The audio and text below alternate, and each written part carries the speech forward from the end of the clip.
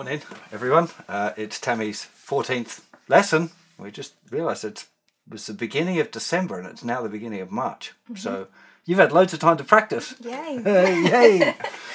Now, with the new year, one of the things that I want to talk to Tammy about is direction and working out exactly what we should be doing for the next year of study and not just kind of ambling around. But the more focused that we can get, the better quality her lessons will be. Highly recommend it for any of you out there. The lessons is like an annual review and working out what you need to do and what you don't. Anyway, enough talking to you. So things that you still feel like you want to work on, let's try and list them and figure out what we should do and make a plan to conquer them all. Yeah. Lovely new guitar, by the way. Yeah, thank you. You're super happy with it? Yeah, I am, yeah. Cool birthday present, wasn't it? Yeah. Yeah. Yeah, I still love my other one, but this one can actually be plugged in and you can hear it, so Yeah, it's my improvement. yeah, exactly. That's a good thing. Yeah, so I think the theory side of stuff is still sinking in and you know, just repetition with that. And when I'm writing songs or learning something, trying to review the theory of it rather than just going back to my old style of... Okay, why is the theory going to be important?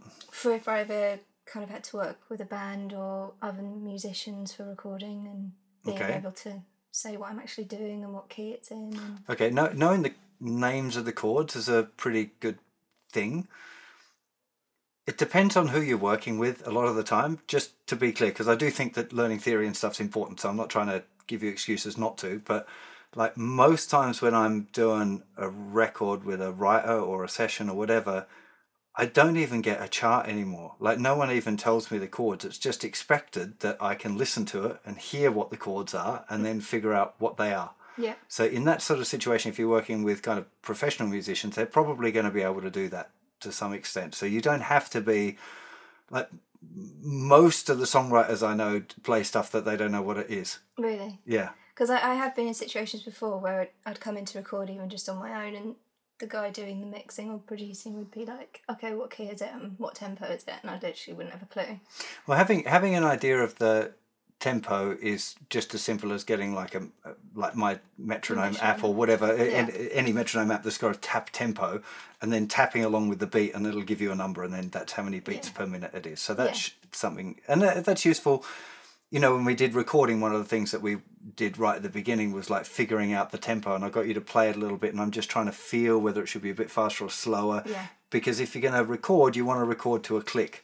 Yeah. You don't have to record to a click. Like Led Zeppelin probably didn't for most of their recordings, but for where you're at, it's really good because it means that you can do things over and over again and pick the best bits of each one. Whereas if it's not to a click, you can't do that. So knowing the tempo is good.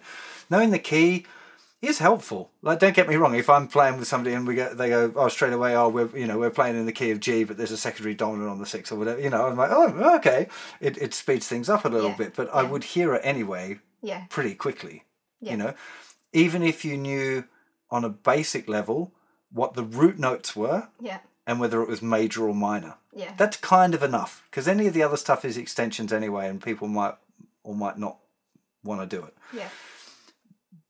The other thing about theory that I think one of the reasons that it's a good idea to do it is that it can give you a springboard for doing lots of other stuff. So if you know what the chords are in a key, then it gives you somewhere that you know, like these chords are always going to work well together. If I'm stuck on, like I'm doing these chords, I'm like, oh, I'm not really sure I want to try a different thing. Yeah. It gives you a pool of chords that are probably going to work. Yeah. But also gives you some ideas like, no, I don't want to use any of the chords that are in the same key. I'm going to deliberately pick ones that aren't to see. I think that's what I felt has improved my confidence with doing more songwriting after what we've done is just choosing a more variety of chords and like actually using bar chords or sounds and experimenting with them. So and just trying stuff that even if it doesn't, you don't have to know the theory, you just have to know if it sounds nice. Yeah. That's the only rule at the end is that you have to like the sound of it. And it can be as simple or as complicated or as weird or as straight as you like. Yeah. It can be really easy chords that are all in the same key.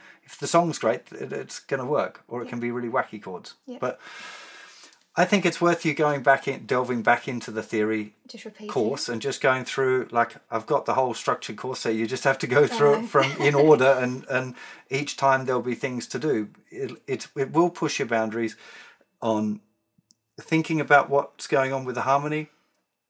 Stuff like later in the course when we start exploring chord grips and exactly how you change a chord from a major chord to a minor chord to a minor 7 chord to a minor major 7 chord to a major 6 chord or whatever, it will open your ears up to new sounds that you just wouldn't have thought of. Like this, I don't know, major 6 sound. It's a really cool kind of sounding chord, but you're never ever going to come across that chord just by yourself if you're just mucking around. You're not going to find that, you know, or you know, if you wanted to get all bossery one day, so, you know, but it's going to expand the horizons and the things that you might think of. So let's get theory back on the routine and just say, like, keep it going. We're going to do some theory. So what else is there? Because that's probably the least exciting of all of the things so in terms of where I've noticed I still need to work on, it's definitely like my strumming patterns. I go like by what feels natural. Almost my strumming feels like a drum beat almost. But I think that if I was to try and write out when I was doing down-ups, I would be really confused about when I'm doing the down-ups because I'm not really thinking about what I'm doing, if that makes sense. Okay. So I think I quite easily go out of time when it's not as structured. So putting a down or an up in the wrong place if you stay in time is kind of okay. Okay.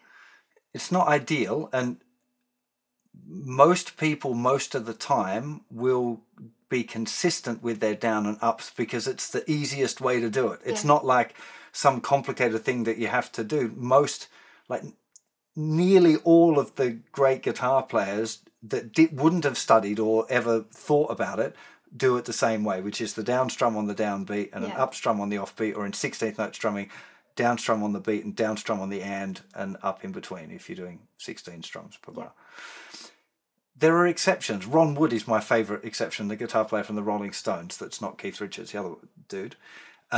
He plays all over the place. Like he's doing almost random down and ups. And I've watched him from this close playing and just gone like, how are you making this sound so wicked? You're completely doing it wrong. Yeah. He's Ron Wood. I mean, he's, you know, one of the greatest guitar players ever. And he's all over the shop. So there's not like... His feel's great though. And this is the most important thing is it comes down to this feeling of what you're doing, in that if you're playing something that's really sweet and nice, you want to feel it sweet and nice. And if it's really angry and aggressive, you want to feel it that way. So the strumming should kind of reflect what's going on in the song. It's not like, it's less strict than that. Yeah. But saying that, playing out of time sucks, right? No matter who you are or what you're doing, if you're out of time, you're out of time and it needs to get worked on. Yeah. I literally, just in the middle of this conversation, I had this sixth sense that was like, something's not right. And I looked up and the Logic Audio, the computer program I used to record the audio, had stopped. And I was like, oh, God, it stopped ages ago and we will have lost it. And we're going to have to try and redo all it, which is redoing something that you've already done always feels like clunky and silly. But it was like right at the moment where I realised that's really freaky. Okay, so strumming. I just happen to have here 3 picks, which, because I'm doing my left-handed practice and strumming is one of the things I struggle with all the time, it makes a huge, huge difference, the pick that you use. The really super thin one, it does sound a little bit clicky sometimes for recording. You get a lot of that sound. But it's so forgiving, like you can strum a bit too hard or a bit too soft and it seems to even things out a little bit. It's a bit like a compressor. Yeah. The darker one, the grey one, so I can't read how thick it is, 60. Well, is it 60 or 50? Can you read that? 60. 60. God, I hate that I have to wear glasses these days. Anyway, this one is less forgiving, but sounds a little bit better. It's got, again, less click than the white one. The orange one is the one that is my preference most of the time when I'm playing normal way round. It's got a lot less clickiness to it, and it's a lot more accurate. But that's not always the best thing. It's better for me maybe when I'm playing single lines or doing like a solo on acoustic guitar. But the more I'm getting into it, the more I'm more inclined to go thinner pick for strumming. What are you using when you're strumming at home? I was usually using one of the thinner ones. I don't know whether it was that thin or... Try the white one. Let's have a little play around. But just stay aware that the pick thickness is something you want to stay thinking about all the time. And if you don't use the metal one that I got bought for my birthday. No. I mean, they're a cool ornament. Oh yeah, it's a cool ornament. Yeah, but I've never found them because they sound quite metallic as well. So they've got a. Yeah. But again, look, Brian May from Queen played with a halfpenny or something, like a metal coin. Yeah. It's a big jump from me never using a pick to using a metal. Yes, that's a bit of a jump. Okay, so can you just strum a tune for me? One, if you can think of one where you sometimes feel like it goes weird, like a cover or whatever, and you know that there's a song that, like, oh yeah, sometimes I screw up this song. Then pick that. Should we do the one that I wrote where I feel like the strumming is a little bit off? Yeah. That sounds like a good plan. You got the squeakiest capo ever. It's because it's so old. It's like 10 years old. That's good.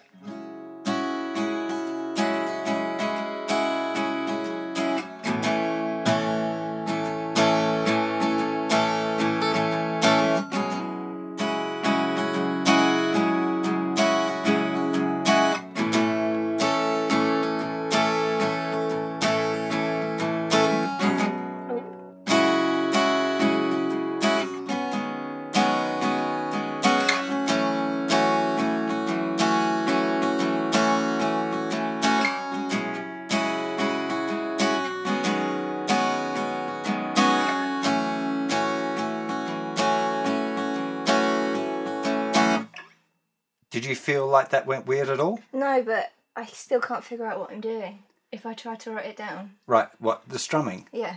That would be a really difficult pattern to write down. That's why I can't write it. Yeah, why would you want to write it? I don't know, I'm just trying to like piece apart what I'm doing so that I know what I'm doing. Okay, so if you've got a pattern like that, it's 16th note strumming, okay? So there's 16 movements in the bar, okay? So like when you, just to recap in case you've forgotten some of this stuff, the first sort of strummings that you learn are 8th note strumming, where you have a down strum on the beat, so like 1, 2, 3, 4, and therefore 1 and 2 and 3 and 4 and. That's all of your options, and you could play all of them or just some of them, but the arm is moving down, down, down with the count. 1, 2, 3, 4. You add the ups, 1 and 2 and 3 and 4, and there's 8 possibilities in the bar only, if you keep your hand consistent.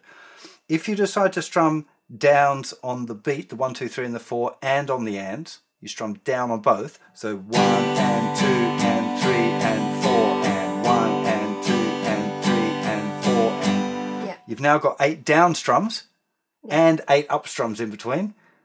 Yeah, so 1 E and a 2 E and a 3 E and a 4 E and a, and that's a total of 16 strums in the bar. Okay. So when we're talking about strumming, we have 8th note strumming, where you've got 8 possible options, assuming you keep your hand moving consistently, or 16th note strumming, where you've got 16 different options. Yeah. That song that you just played was 16th note strumming, so there's 16. I was trying to write it into 8. I was trying to write 16 into 8. Yeah, well, that would have already been difficult. Yeah. It becomes 16th note strumming when you understand how rhythms work and you can count them. Actually isn't very difficult at all, because there are only so many groupings that you can have within the bar, and you can still think of it instead of 1 E and a 2 E and a 3 E and a 4 E and a, you can think 1 and 2 and 3 and 4 and 1 and 2 and 3 and 4 and, so it's just like 2 bars instead of 1. Yeah. It's wrong to do it that way, but it works, and I spent quite a lot of time writing 16th note songs out as 8th notes because I didn't know how to write 16th notes out, and nobody died or anything, so it's all fine. So, but with a rhythm like that, I can't imagine why I would want to write it out unless I was writing a book and I needed to explain the song, or I was doing a lesson and maybe I was going to slow the rhythm right down so I can get somebody going 1 E and a 2 E and a 3. If I'm going to do that, then it helps me to write it out because I'm super clear about what it is that I'm doing. But for you, I don't see why you would want to write that out. I think I'm just trying to like understand more what I'm doing, because it's always just been fairly just instinctive stuff. I guess I'm trying to... So I don't want to put you or people out there off learning things, but playing instinctively is better than playing from your head. Yeah. Right? Just art has to come from there. Art is better coming from a feeling and just doing it than it is analysing and trying to think about stuff. It's just not where it should come from, in my opinion. Yeah. If you're going to get really into like super, really complicated jazz things, then you have to do a lot of thinking beforehand and practicing. But that's it's just a whole different genre. Yeah. So it's not where you should come from. Okay. If you wanted to remember the pattern, for example, that would be where like sometimes I write down ideas, even complicated ones, because I'm worried about remembering it. But I would always prefer to use my phone. To record it. Yeah. I used to just record audio, but now that phones have video as well, I've got this little funny tripod stand for my phone. I just stick it in there. It's got a microphone built onto it, so it sounds decent as well. And I record the video of myself playing it, so I can then hear it and see it. Yeah. Because I've got recordings of old riffs that I recorded where it's like, man, that's a wicked riff. I want to turn that into a song, but I can't work out how on earth I played it because I've just got an audio of it, and I can't. Yeah. I've done some clever thing like retuned the guitar or done something weird, and I just can't figure out how I did it. So recording yourself with a video is going to be a better option anyway. Learning about rhythm and how rhythm works and how to write it down is pretty valuable. Why would it be valuable? What's the value? If you're not going to use it to write stuff down, what could it do for you? What was the thing about learning theory? What does theory give you? Just means you can figure out ways to broaden it or build on it. Okay, it gives you more options because you feel confident with where it is. So if you're doing 16th note practice and you've learned how to write and understand 16th note rhythms, suddenly you don't feel restricted by not having to do it or having to understand it, or all of those rules are broken. You can just do what you like, and you can go, well, okay, I'm going to do the first 16th note, the third 16th note, and the 7th, just to see what happens. Yeah. And you can just try it. Yeah. And it just suddenly expands the possibilities. Yeah. I think it just helps with your confidence as well. It's just knowing what it is, even if I couldn't write it out. So if someone went, oh, you're doing 16th notes, I'd have been like, yeah. Yeah, am I? Yeah. Am I? Okay. But now you can go like, yeah, I am. I don't really know which ones I'm doing, but I'm doing 16th note strumming, and this is how it's working. Okay. Cool. Yeah? Yeah. I think we should do some 16th note work, not today. What I want to set you for today is revision of 8th notes, and then we're going to look at 16th notes next time. Okay. So on I'm just trying to remember where it is on the website. I think it is in the theory course. I'll send you a link, and I'll put the notes in your lesson page on the website. Basically, all you need to do is on a piece of paper write down 1 and 2 and 3 and 4 and. Yeah. Or type it into a computer nice and big and print it out, whatever. Yeah. And then you circle some of the 1 and 2 and 3 and 4 and then you try playing it. Yeah. But you generally, at this stage, I would put a circle on the 1. You don't have to later on, but put a circle on the 1 for now. And then pick 3 or 4 other random ones and try them as strumming patterns, just remembering to keep your hand moving. Yeah. When you did your song, then your hand didn't stop moving at all. It was absolutely spot on. Couldn't have been better. Because I mean, sometimes I struggle to flip back to that chord. But I remember what you're saying about, like, don't just stop while you're putting them down. Just keep going. And if the chord doesn't make it, it doesn't make any. It really doesn't matter. Cool. Yeah. The one thing that you should be aware of, just so you don't freak out that it happens, is occasionally, if you're going, it's even 16th notes, if you've got ones where it's going da, da, da, da, sometimes it might look at the bottom like my hand's not moving. It is, it's kind of going, the movements become real small. So you don't always have to go like, because then it looks a bit awkward, doesn't it? Yeah. Compared to, I'm still making the movement, but it's just a lot smaller. It's exactly what you were doing. Okay. Your hand kept moving, but there were a couple of times where it just went like that, where it was just such a small movement. Somebody might look at it, or you might look at it, like you video yourself and then watch it back and go, oh, I'm not moving my hand. Yeah. But the most important is, again, the feeling of it. That it doesn't just stop. Exactly. It should feel weird if you stop. If you're playing a rhythm and it stops, you should feel like, oh, something's gone wrong here. It's not working right. So that's a feeling thing. Does that make sense? Yeah, it does, yeah. Okay, I keep looking around now at the cameras to make sure everything's still going, otherwise it's all going to go horribly wrong. Okay, so can you think of another strumming song where you sometimes goes wrong? Because that one was fine and there was no problem with that one. No, I think maybe I'm just overthinking it a little bit. I think because when I put a beat to it, so I find it a lot easier if I get a drum beat up rather than just using the metronome. With some of the changes, so that are just like slightly off time. So if you...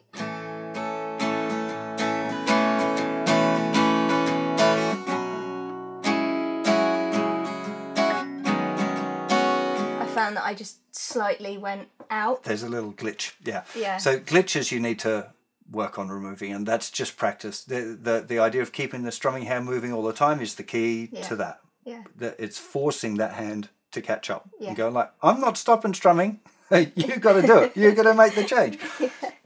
I'm sure. I know you didn't do my beginner's course, but one of the things that I rave about all the time is this 1 minute changes. Like literally, if you're struggling with a chord, and I still use it. If I'm struggling with a chord shape, I'll practice doing that one over and over for a minute and time myself.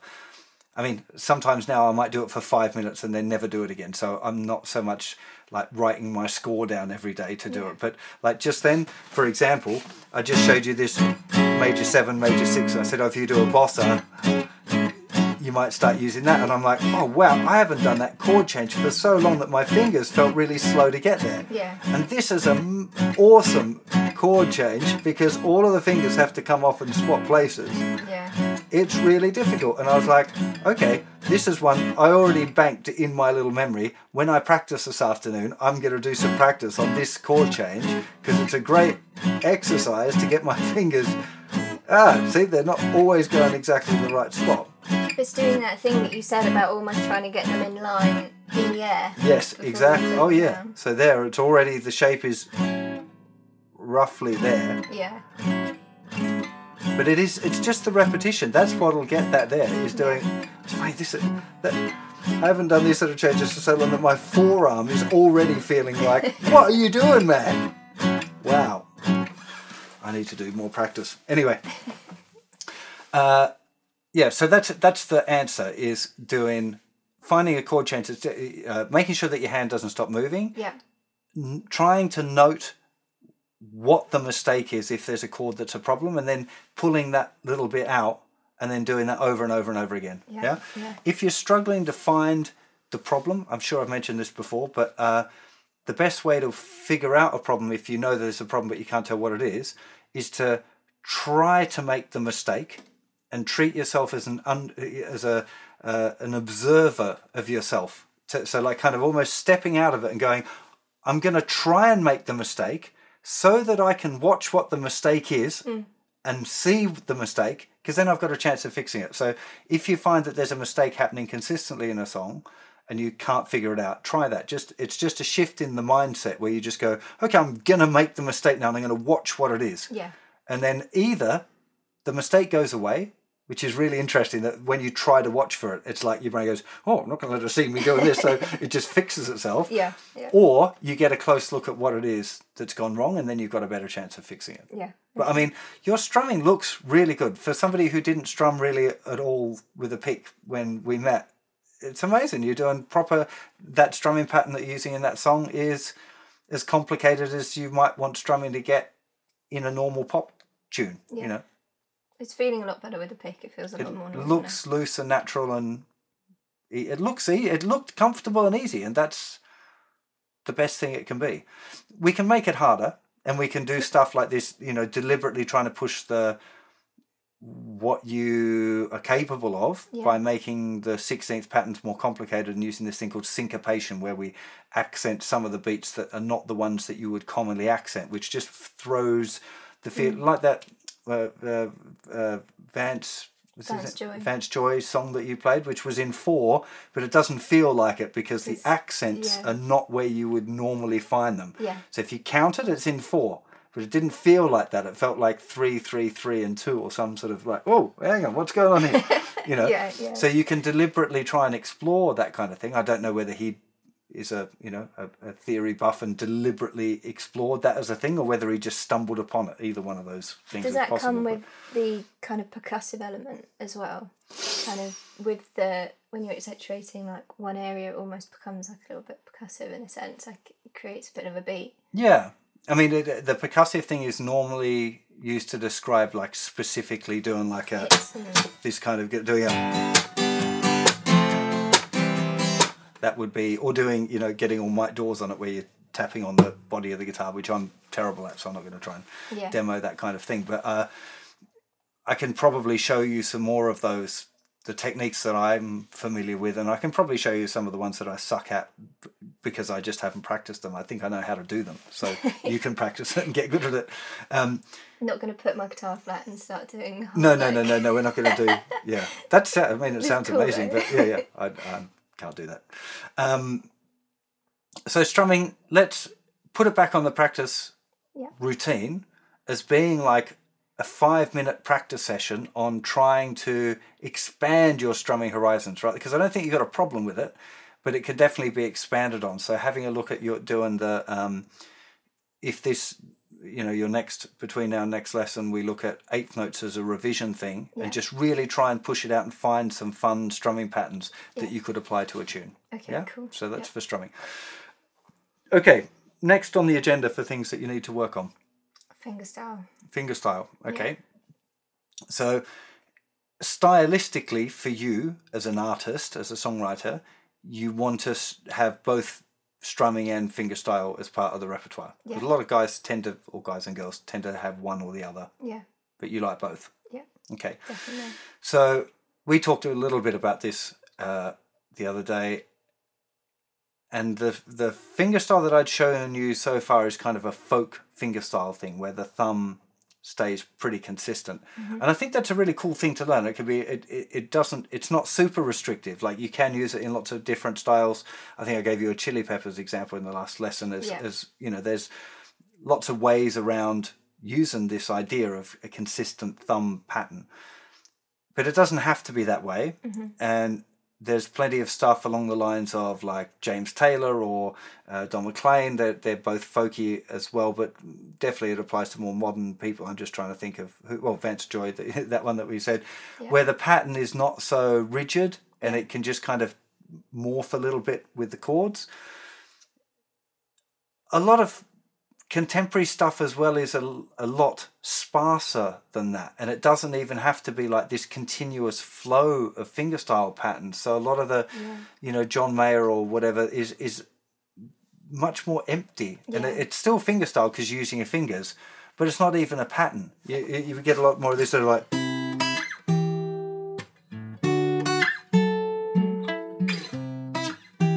it's fingerstyle, but it's not like it's completely different sort of fingerstyle to that. Yeah. So that's why I think I picked that Vance Joy one, because when I listened to it, I'm like, okay, because he's not hitting like a downbeat. Single. It's like you say, it sounds really sparse. Yeah. So I said to you, what style is it? Yeah. So that the part of the, because it's such a big area. Right, so when you start on guitar, or you start on anything, you only see like the basic bits. So you go like, I want to do with a pick, or whether you do fingerstyle. We go, okay, well, let's have a look at this. But you're at that point now where there's fingerstyle, but now there's so many different bits to fingerstyle. It's going to be really helpful to kind of refine what the things are that you really love, and it doesn't have to be restrictive. Like, oh, I'm only going to do this one now. It's just like, which one do I want to look at for a little while and explore and incorporate into my own?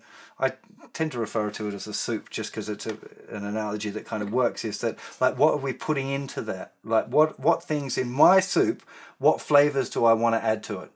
Because it doesn't have to be like, oh, I want to do some country, so I'm suddenly going to empty out everything I've learnt before and try and make a new country soup. No, I just go, well, I want a bit of that country flavour into my collection of flavors that I like. Yeah.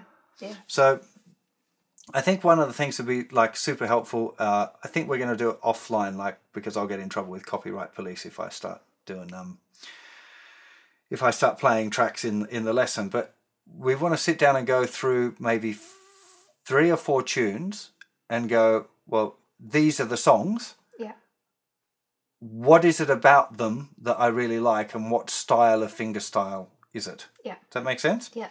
Now, and actually, I've just kind of half changed my mind. We're going to listen to the songs now, but we're just going to have to pause it. So Adam, who will be editing this video, you're going to have to cut out these things. I'm going to listen to some stuff on Spotify when Tammy tells me what it is. If you're watching this on YouTube and you want to kind of understand what it is that we're talking about afterwards, you could just look up on YouTube or Spotify the names of these songs and come back, and I'm just going to listen to like 30 seconds of them or something, and then we'll talk about it. So you might want to check that out. So what are we listening to first? Outnumbered by Dermot Kennedy. Outnumbered by Dermot Kennedy.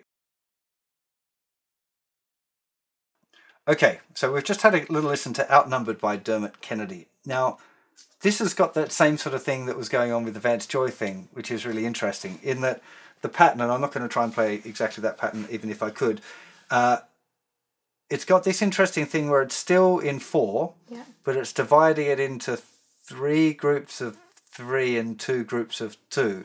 So it was going 1 2 3 1 2 3 1 2 3 1 2 3 1 2 1 2 1 2, yeah, 1 2 3 1 2 3 1 2 3 1 2 3 1 2 1 2 1 2 3 1 2 3 1 2 3 1 2 3 1 2 1 2. Yeah. Right, so it's still 1 and 2 and 3 and 4 and 1 and 2 and 3 and 4 and 1 and 2 and 3 and 4 and 1 and 2 and 3 and 4 and 6 eighth notes. I just counted it as eighth notes just to keep it clear what was going on. But you could hear it was still 1 and 2 and 3 and 4 and 1 and 2 and 3 and 4 and, but the pattern was 1 2 3 1 2 3 1 2 3 1 2 3 1 2 1 2 1 2 3 1 2 3. So I mean, it's a really nice little.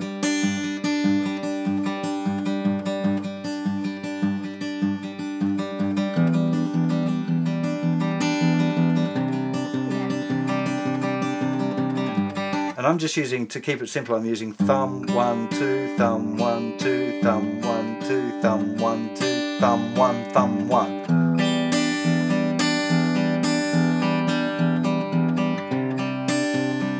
I'm just using G, E minor, C.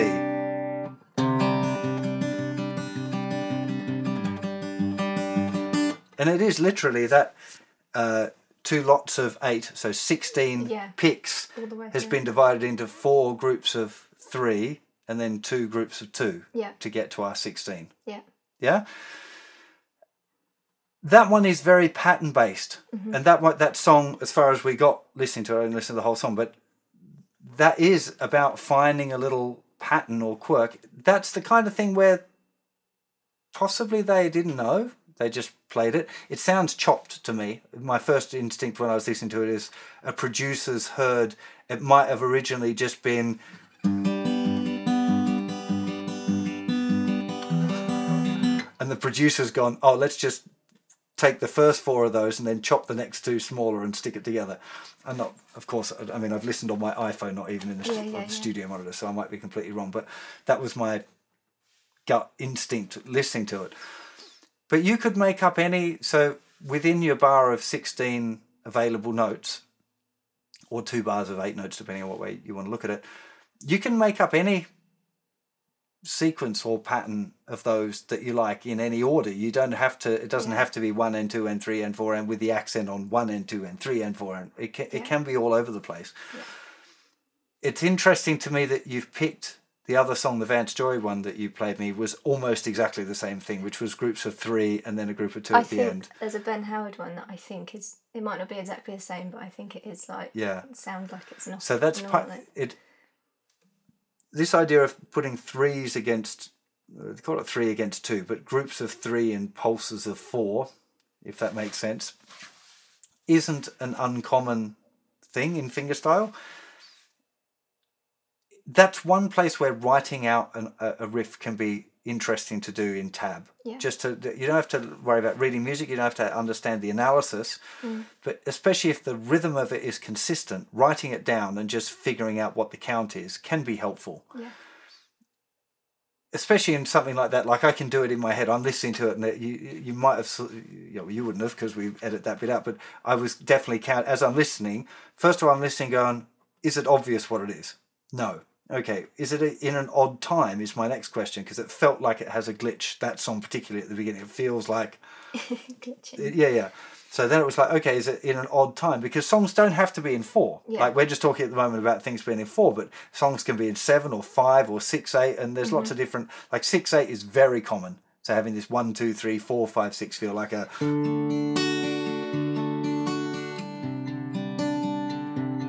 We have this 1, 2, 3, 4, 5, 6, 1, 2, 3, 4, 5, 6, 1, 2, 3, 4, 5, 6, 1, 2, 3, 4, 5, 6.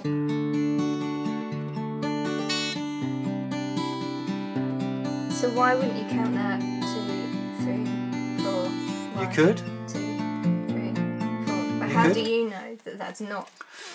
Well, in some cases you don't. So, and it doesn't really matter, to be honest. The thing that's important with the reason we talk about a 6/8, or in what you're talking about would have been 12/8, is that the feeling is in 3s. Oh, It feels like da da da da da da da da da da da da 1 2 3 1 2 3 1 2 3 1 2 3. Yeah. Because when you have an 8 at the bottom of a time signature, you tend to have these feelings of 3s. Not always, and I don't want theory pedants coming down and having a go at me on that, but as a general thing, 6/8 or 12/8 or 9/8 have these feelings of 3. So 6/8, where I'm saying 1 2 3 4 5 6 1 2 3 4 5 6 1 2 3 4 5 6.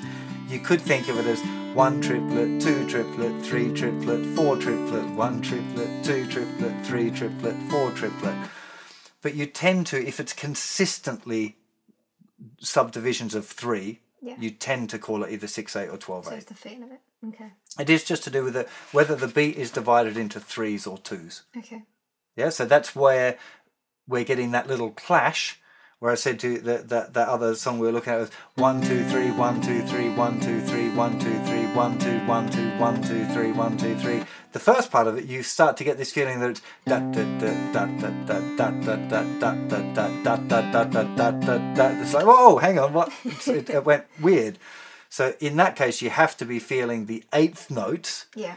That it's 1 and 2 and 3 and 4 and 1 and 2 and 3 and 4 and 1 and 2. Yeah, you have to be feeling that right from the beginning, because if you feel like 1 triplet, 2 triplet, 3 triplet, 4 triplet, 1 and 2 and 1 triplet, 2 triplet, 3 triplet, 4 triplet, 1 and 2 and 1, it's just like, oh, it just the feeling of it is gone. Yeah.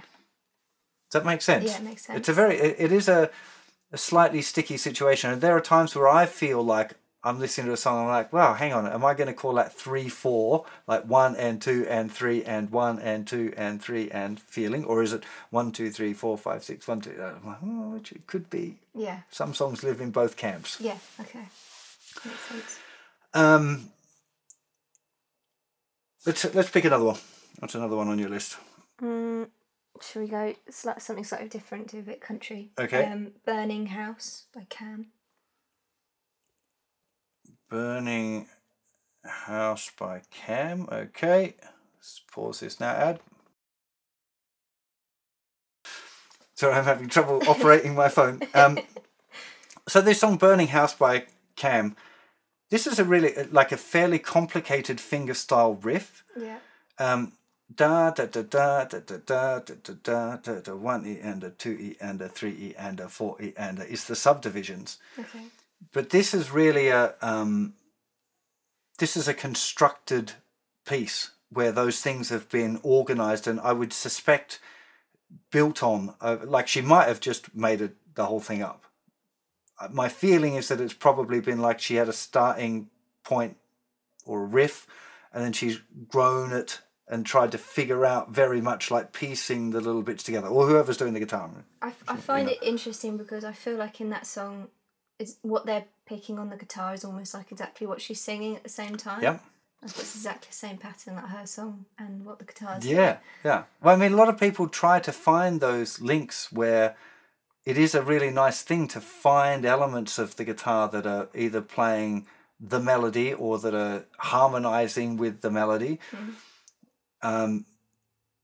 Sometimes they can breed from each other. So the part that you come across for the guitar might influence the melody line, or the melody line might influence the guitar part.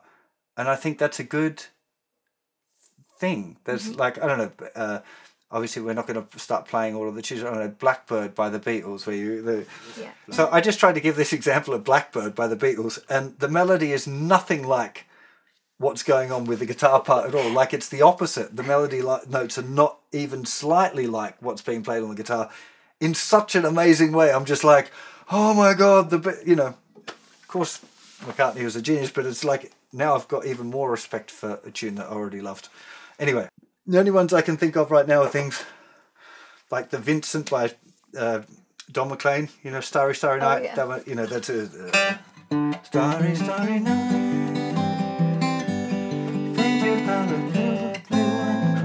So there's like influences.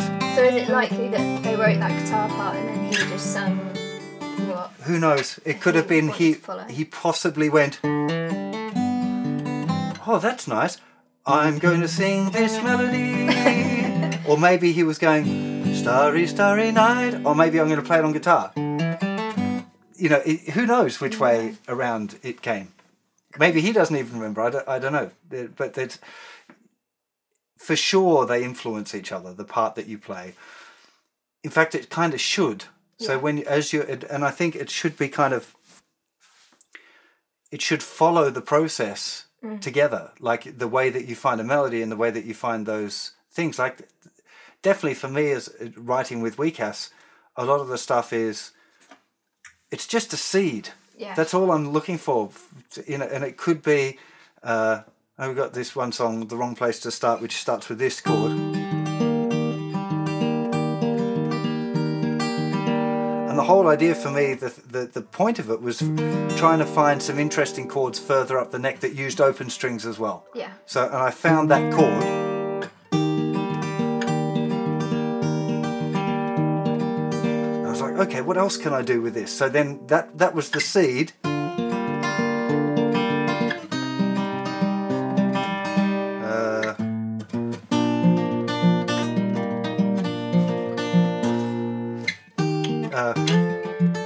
And then Lily's sitting there, the singer's like, oh, I've got this idea for waiting for hours to smoke this cigarette. And that's not necessarily related to it, but it was born more or less at the same time. And then she started to lead the part after here. And definitely that's the melody line for the song is wrong place to start, wrong place to start. Yeah. And then she's like, and I can't feel these tears no more. Yeah. We can be anywhere, da, da, da, da, da, da. We can be anywhere. So it started to then, even though the initial idea was my finger picking part, she then found a melody, but then she took the melody, found a strong way for the melody to go, and then that was dictated. She's like, the melody is this. So I then had to find the guitar part. So that's part of that. Bounces back and forth. And it can bounce back within yourself if you're writing a song on your own, or it can be the melody that you feel leads it, or the chords can be that lead it, or the riff could lead it, or do you know what I mean? They can all merge together, and there's not really one way to do it. Every songwriter I meet finds a different path or a way to do stuff, and I don't think it has to be one or the other. Does that make sense? Yeah, it makes sense. So that particular example could be where you like the song that you played with the wacky chords that you don't know what they are. Yeah. That kind of stuff can lead the way a little bit. Like, you might find another way of approaching that with fingerstyle. Like, if you tried to play it fingerstyle, you might find that it would change the melody, or you might have other ideas for the melodic content. Mm-hmm. Does it make sense? Yeah, it makes sense. It doesn't have to be one way or the other. As far as the study of that, to learn to do that, the only approaches are learning songs that you like learning that song, transcribing it, and learning how to play it. The advantage of that being that it would force you to learn some new patterns and some new ideas and some new chord grips and all that sort of stuff. Would be a very beneficial thing to do. Sounds quite hard. That sounds like it'd be like a full morning project for me to transcribe it. So that'd probably be a few days study for you to do. But you'd learn a lot in the process. Yeah. But mostly I think those things tend to be about you exploring your limit to find out what you can do And then, but trying to actually construct something yourself, rather than just going like, I'm going to fall into a pattern that I know. The Dermot Kennedy one, I watched him when I went to see him live, and I was like, oh, I can see like if he uses a capo or something. And no, like he literally was going like all the way up and down, and I was like, I'll have to attempt to learn that the hard way at some point. Well, give it a go. Is that the Outnumbered one? The first. The first one. I don't think that was actually going to be too difficult to do. No, it was just more that he moved a lot around. Yeah. So let's talk about that in 1 second. So I want to give you another task. So we already set the task for strumming, which is your eighth notes, exploring and deliberately trying to push the boundaries. Yeah. I want you to try to write a fingerstyle guitar riff that is something that you find complicated but you think is going to be achievable. Okay. So just explore.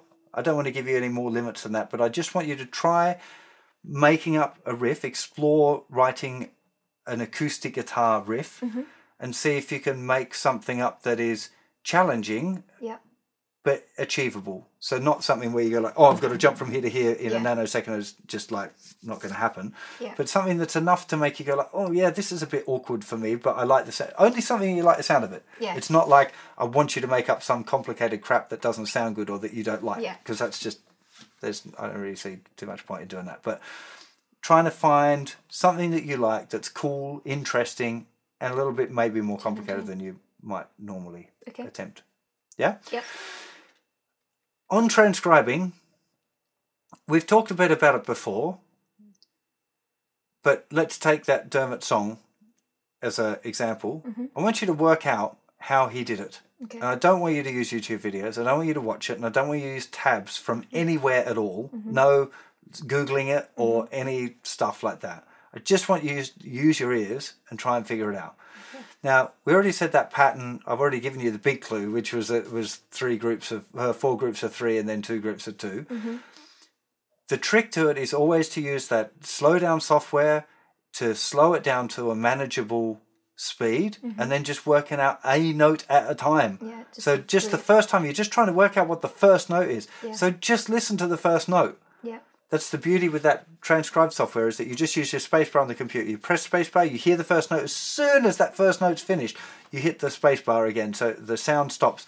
The last thing you hear stays in your ear. That's how it works. So then you've got that one note in there, and then you're going to go...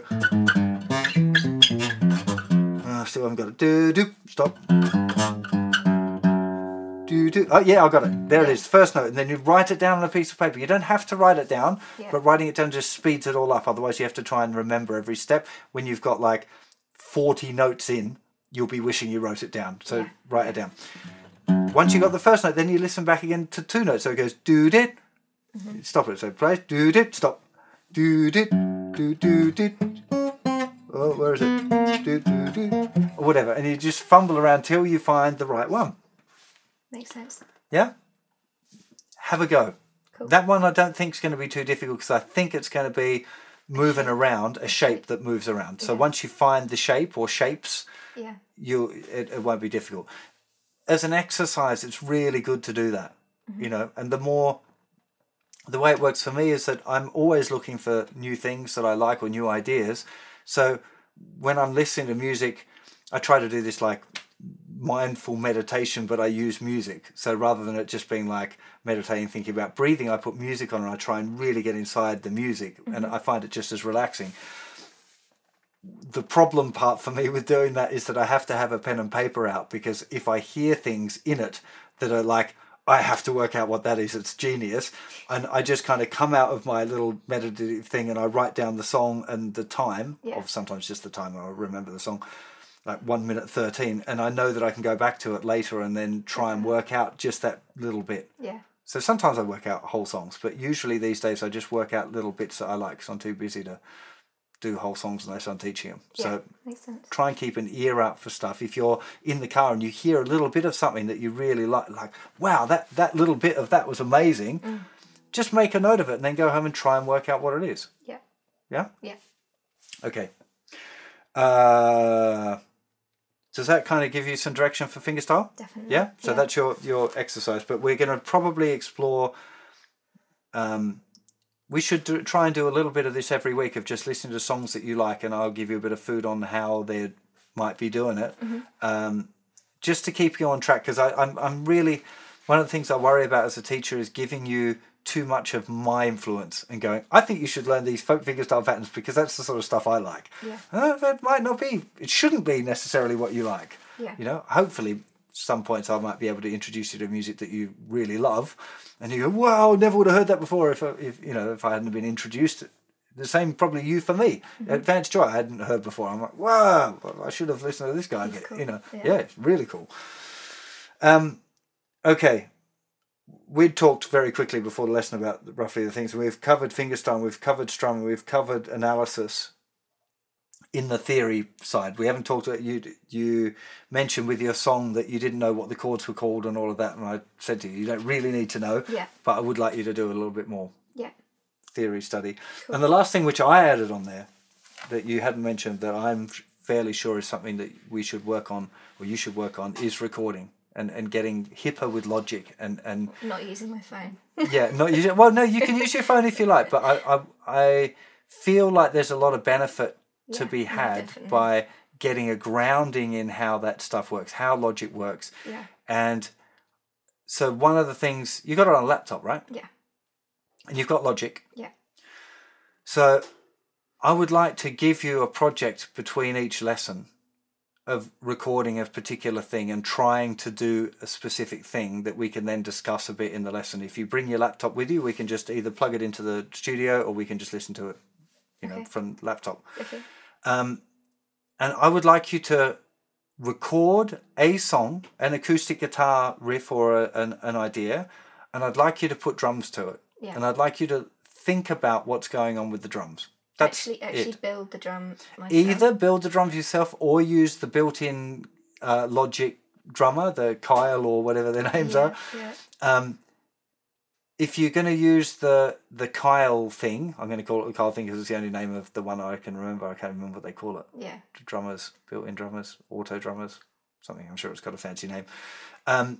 If we do use those, we'll start to talk a little bit more next time about like whether you should be using the sparse one or the busy one and what that means. If you can, it would be cool to have a go at building a most basic drum pattern. In fact, it would be a good project for you to do it anyway, actually. So I'm going to give you the task of building a straight 8 drum pattern. Yeah.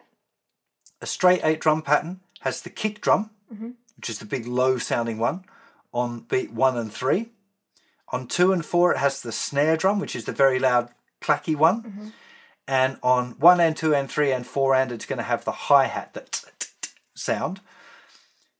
On the hi-hat, just to give you a little hint already, you want the ones that are on the beat to be louder than the ones that are off the beat. So you already have to find... I play drums till I was 16. Right, okay. I'm grade 5 drums. Okay, well there you go. So, okay. I've never done it on a MIDI board. Right, okay. Well, now you can have a go. Okay, so cool. You know then how to do... You should be able to do a basic drum beat then. Yeah? So see if you can build a basic straight 8 first of all. Okay. So just do-cat. Yeah. And that's it. Yeah. If you want to, then have a little bit of an explore with, well, what happens when I move the kick drum around? Can I go do ga goo goo da goo goo ga goo goo ga? What happens if I add some snare drums really quietly? I don't know if you got into doing this at grade 5, but like ghosting the snare, where you have do ga goo goo ga goo ga goo goo ga goo. So there's this little snare drums that are a lot quieter than the rest. Yeah. Experimenting with opening the hi-hats. Yeah. So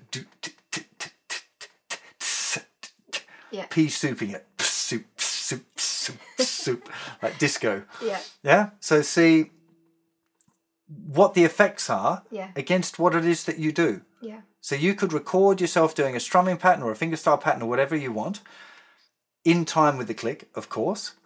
Then have a go at programming some drums to it and see if you can feel where it works and what does work and what doesn't work. Because what you'll almost certainly find is that you will have done accents on the guitar that when you do a straight 8 groove, it feels like not quite right. Like you want to move some of the kick drums. That's that when you're working with a real drummer, they're listening to you and adapting and it's all in real time. Whereas what you probably find, or what I find when I'm programming something that I'm writing, I'll write it first.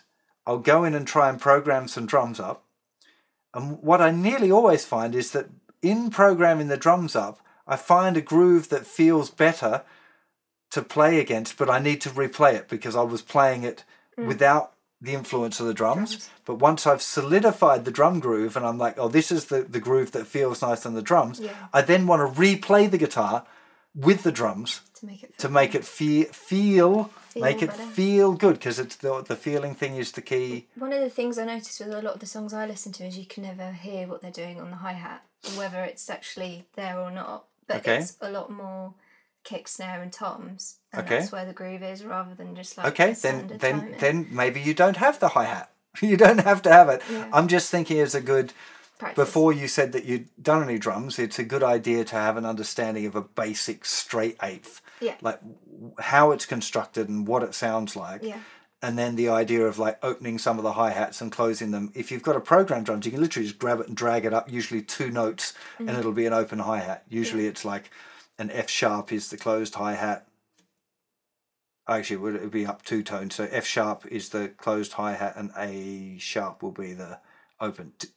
It's on where the 3 black keys are together. If you've got a standard MIDI setup, the first of the group of 3 will be the closed hat and the open will be on the other one. So obviously not across the whole keyboard, so you need to experiment with each group of 3 on your keyboard to find the one that's the hi-hat. But just getting some relationship with that is a really, really good idea. Ideally, what I would like to impose on you as a project for this year will be the ability to record your own songs and create a basic production. So learning a little bit about how the drums form, how the bass relates with the drums. I'm not saying that you should become a bass player, but you should have some understanding of what it's like to be able to create, like the little sketchy thing that I gave to David. I can't talk. I gave to Dave to create a drums and bass production. The interesting thing there was that when I spoke to him about the groove and what I wanted, I wasn't consulting you. And I said, well, like he said, I think it needs to be a little bit faster to make it sit better. And then when we started talking about, we got it back and you were like, wow, it sounds too happy now. I was like, yeah, okay. So this is where that production stuff, if you can get your own production to give people a basic feeling of it, and you've thought about like how fast and slow it should be and what sort of feeling it should have, and then learning to describe that to a drum or a rhythm section or whatever, that can be a really helpful thing. Like as a songwriter, to have that sort of level of proficiency. And frankly, all of the kids can do it now. Like if you're 17 and you're a songwriter, you're totally hit with Logic and Pro Tools and Ableton and programming up the shit and what compression is and doing a rough mix and how to master it. It freaks me out that kids know so much now, but that's become kind of the standard thing for young songwriters, because the tools are all available now on a bloody computer. When I was growing up, you had to go into a studio and only the dude in the white jacket knew how to use it all. I'm kidding on the white jacket. That was earlier than my time. Thanks for saying, oh, you're not that old, Justin. But yeah, I think that would be a really good skill set to incorporate as well. So you've got your additional practice then is to try and program some drums, play guitar, program some drums to it, and then maybe replay the guitar, but just to explore the programming of the drums. Knowing that you know a bit about drums, you're not allowed to use Kyle anymore. You have to program it. I want you to have a go. I can never find one that fits, like with the pre-programmed drums. Even experimenting with all the complex softs, louds, it never fits with what I can think of what I want. So it'd be a lot easier to learn how to do it myself. Yes, I mean, I must admit, I can do it myself to a certain degree, but I tend to use grooves, pre-programmed grooves, just because even if I do it myself, it takes so long to make it sound authentic. That I just end up now I use a thing called Superior Drummer, which if you've got a couple of £100 floating around spare and you want to do something for your drums, it's amazing because it's real grooves played in on MIDI drums by real drummers, but you get all of those little nuances that are really difficult to program effectively, and they feel good. It's not like it will be if you just program it. It'll be like, oh yeah. So that's something to explore as well. Maybe later down the way if you decide that you want to get more into the production thing. Does that make sense? Yeah. So, moving on for the next few lessons, I think we should continue to develop these areas that you feel like are good for you. So, more on the strumming and looking at 16th note strumming and how we can vary it and what the different options are with strumming, possibly looking at some more percussive ideas as well. Yeah. Exploring the different types of finger style. Yeah. This week it's going to be working on a groove. Already thinking next week maybe I should give you a set groove like the 1 2 3 1 2 3 1 2 3 1 2 3 1 2 1 2 pattern, and go take that idea that he's got and apply it to your own song. Yeah. If you get stuck for an idea, you could try that this week. Otherwise, I'll give it to you as an exercise next lesson. We'll have the music theory, and I want you to report back each lesson now and tell me what lessons you did and how it was helpful. Okay. Yeah. Specifically, I want you to stay aware of it. Yeah. Okay. And then the last one is going to be this recording thing we just talked about. Cool. Does that sound like a plan? And we'll try and develop each one of those each week, each aspect of that. But it's important. I want you to be feeding back to me all the time in the lessons, and if we're hanging out between whatever, to let me know what things are still areas you want to develop. Yeah. Because it is really important that I'm giving you the right tools. Yeah. To build the things you want to build, not me directing it too much. Make sense? Yeah, definitely. Okay. Say goodbye to the internet, Tammy. Bye. We'll see you in a week or two. Bye.